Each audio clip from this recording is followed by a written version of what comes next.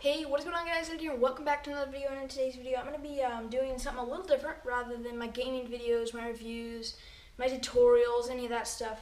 Today, I'm actually going to be making some hold down clamps for our Kurt Vise on our mill.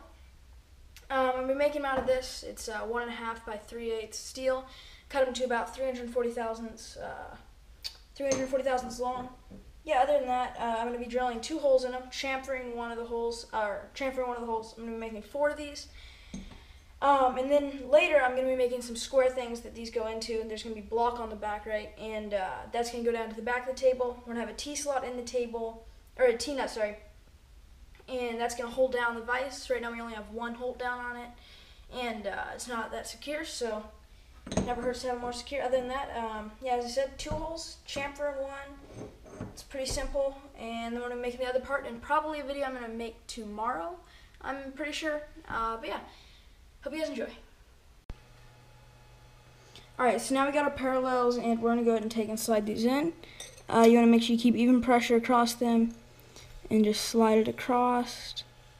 If you feel a bump when you get to like this area right here, chances are it means you have a burr, a chip, or something in there prohibiting you from sliding your parallel in, which is not good. You want to get rid of that ASAP. And like in my case, see, I have something, so I'm going to go ahead and wipe off that. Wipe off that around that area, because I think I had a burr there. So we're going to go ahead and take, and there you go, slides right across. So chances are we have like a chip or something there.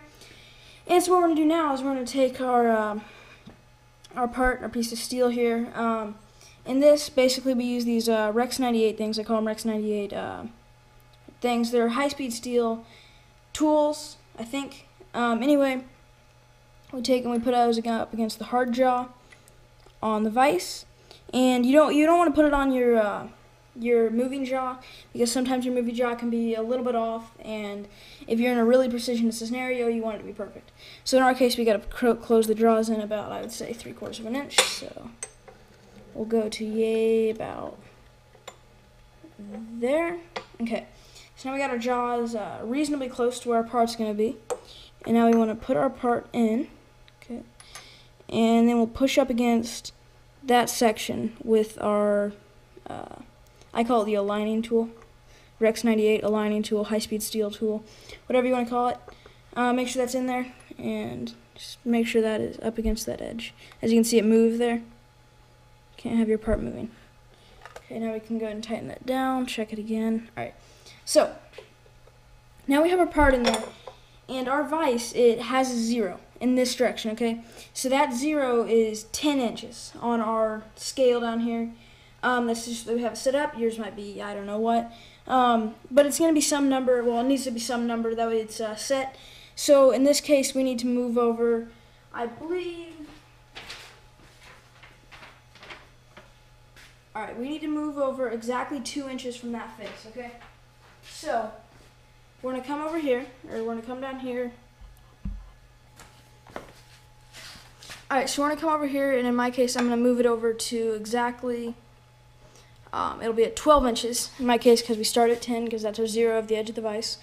So I'm going to move over to 12 inches.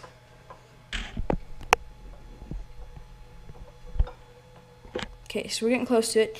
And now we're going to come over here to our, I don't know if you can see that very well, but this is going to show you each of these, I believe is, I got to remember, I think it's 10 thousandths. So a full revolution is going to be 100 thousandths. And so in our case, we're about halfway through, so we're going to keep going up, up, up, up. Sorry, you can't see this very well. And we're going to go to 0, because we're going to exactly 2 inches.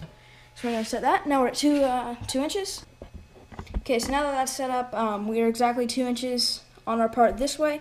And that's where our first hole needs to be. In this case, we need to raise up our head because we're a little low and we cannot get our drill bit in there. So I'm going to go ahead and raise up our head. And we're going to be drilling on this in a 1/2 inch hole. Or sorry, 3/8 inch hole. Because this is where our T-nut, the bolt for the T-nut is going to go through. Open up that up.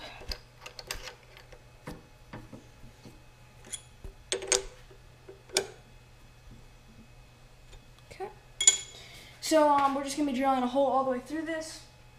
And we're going to have to do the same thing with all the others.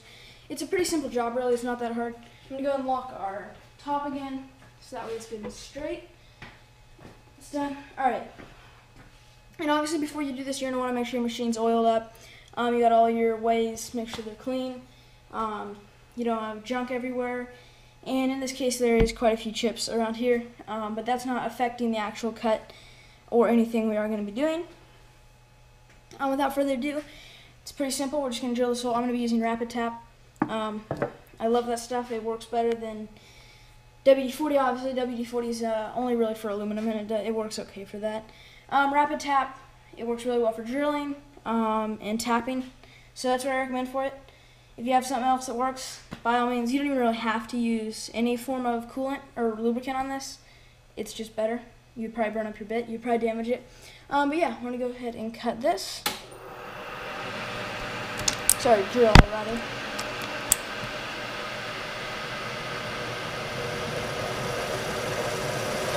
Alright, so I like to drill a little hole down there, make it like a pond, put some Rapid Tap in there.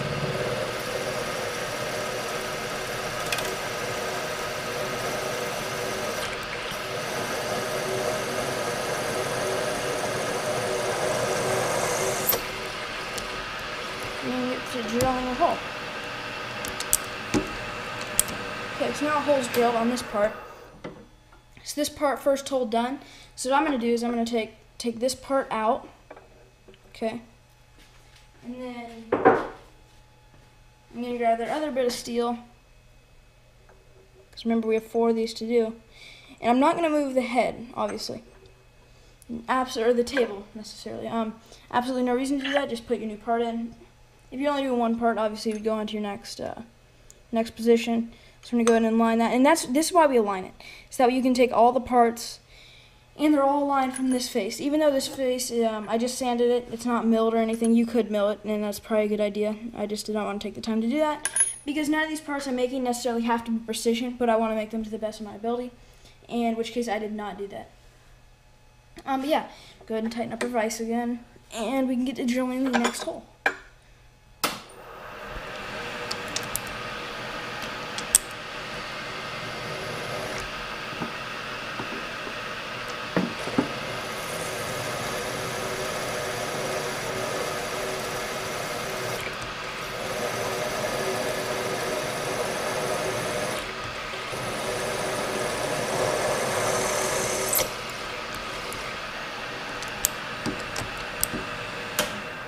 Alright, so pretty simple, and I'm going to do the same thing with the other 2 parts.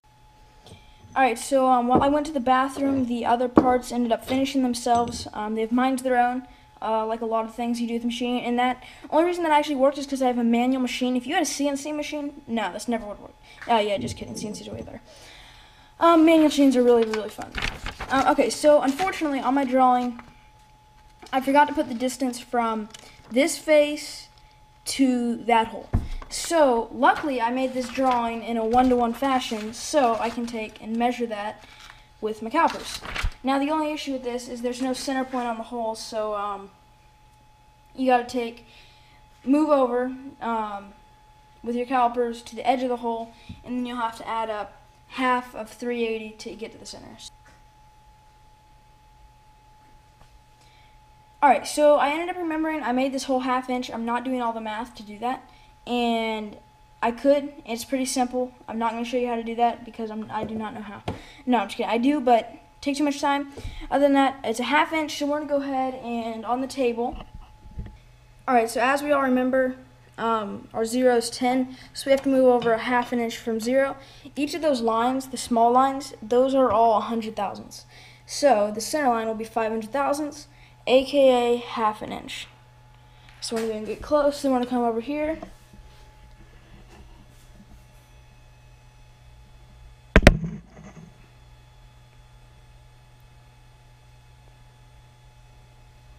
And we're going to go ahead and bring it right to 0.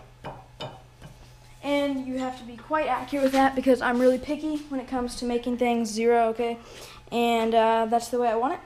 So yeah, now we're in the right position for our next hole in the part. And that hole is going to be drilled at 1/4 inch because it's just made to accept a 1/4" screw, and we're going to be adding a chamfer on top of that to finish up the part. So we're going to go ahead and put our 1/4" drill into the thingamajig.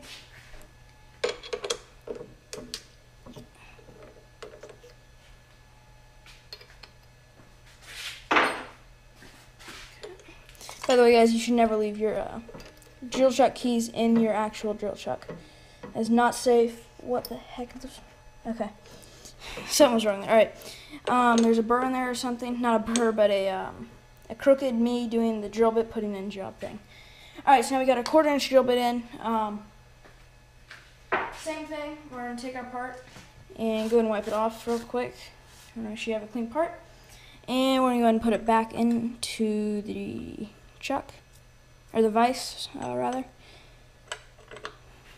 And now we're going to go ahead and take and find where I put this thing. There it is. So there's our measuring off device thingamajig thing. And we're going to go ahead and do that. Tighten it down, check it one more time. Looks good. Now, we're already going to be moved over 1/2 inch, so in this case, we just have to drill a 1/4" hole. Very, very simple, very, very easy, very, very quick. Without further ado, let's get started. So it's basically the same as drilling the 3/8 hole.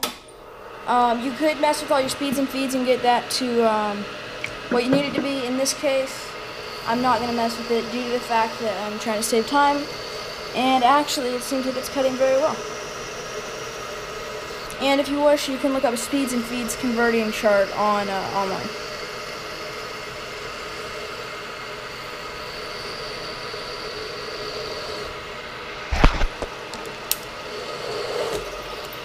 And go through. Alright, so in this case, you could either do it 2 ways. You could take and grab your chamfering tool you're going to use, in this case this one I'm going to use, and you could throw it in there and redo that real quick, and I'm not going to do that. I'm going to go ahead and go through all of them and get them done, and then we will take and add the chamfer. So again, I'm wiping off my part, get all the oil off and everything, and make sure you do not put your part in this way, because otherwise your hole will end up like somewhere over here and it'll be all screwed up and you have to remake that part. So in this case, make sure you do it the right way. Very, very important. That's about the only thing you could do to screw up your part in the position I'm in right now. And that seemed like it moved a little, so I'm going to go ahead and check that again. And we're good. So I'm going to go and get this drilled, and then I'll get back to you. Alright, so I just got done drilling the last hole, and now we can go ahead and chamfer this one. Obviously, don't take it out and put it in, or put a different part in, unless you need to do something to it, in which case I do not. Go ahead and take out our 1/4" drill bit and throw in our chamfer tool. And in this case, we're going to be using an 82-degree chamfer tool due to the fact that the screws I'm using are 82 degrees, which is mostly normal. So if you're using a screw and you're wondering which or what angle you should have your chamfering tool at, chances are it's going to be 82 degrees. Make sure to double check because, well, you want to make sure you have it right, or you could not have it right, and you need it to be right. So, we're probably going to be running a little fast for this, so I'm going to slow it down just a hair, not much, just to help hopefully a little, so I'm going to slow it down just a hair there, and seems to feel alright. So I'm going to grab my screw here, okay, and I'm going to see if I need to go anymore.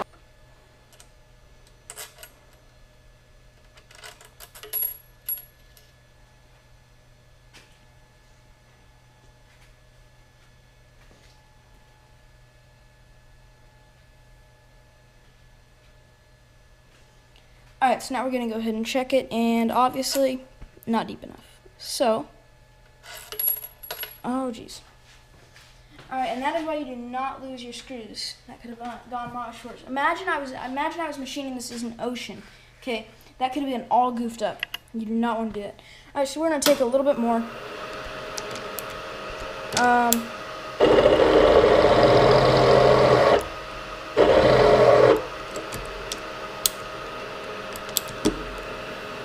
And there is a set depth you would need to go to do this. I'm not going to go look that up currently. So again, we need to go more. And then on the others, what I'm going to do is I'm going to set a stop, right? So I go down to the stop, and they're going to be done to exactly what I'm going to need. So they'll all be the same.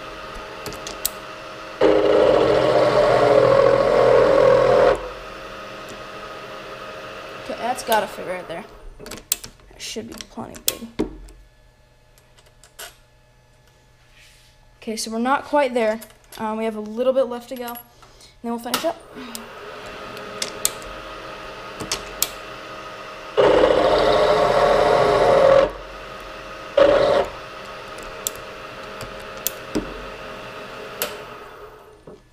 Alright, so this should be enough. And it is. So that's where we got to set our stop. There's a couple ways to do this. One way, well, I don't know a couple ways, but anyway, I'm just going to go down until I just barely touch off. Then I'm going to come up with my stop.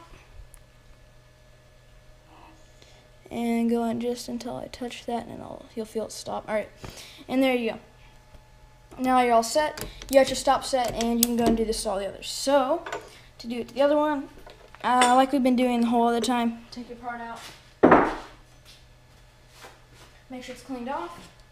Come over here, and my parallel moved a little. You probably should reset that, and in this case I'm not going to reset it due to the fact that the height should not have changed, and it should have just slid a little. So it is just fine. And actually we got a little burr on that face. Well, that's a little burry. Alright, so we're going to tighten that up, and now I'll show you how much easier this will be.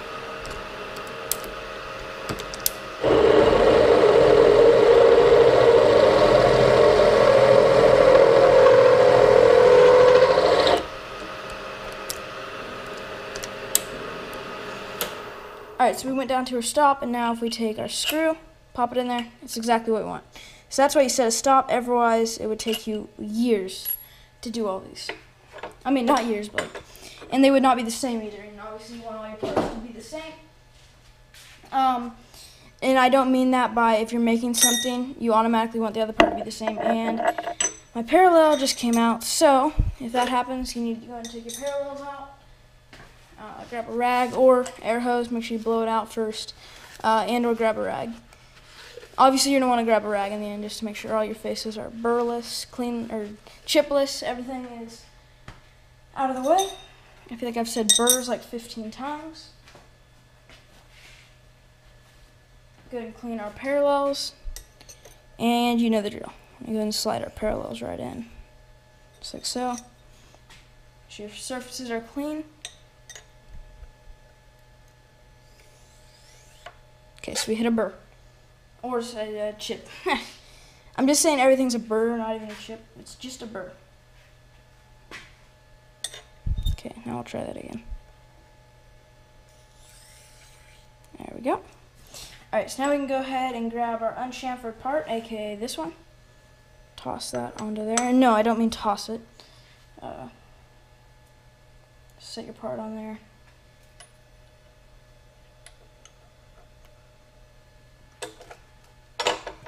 And I'm going to go and do the rest with all the others.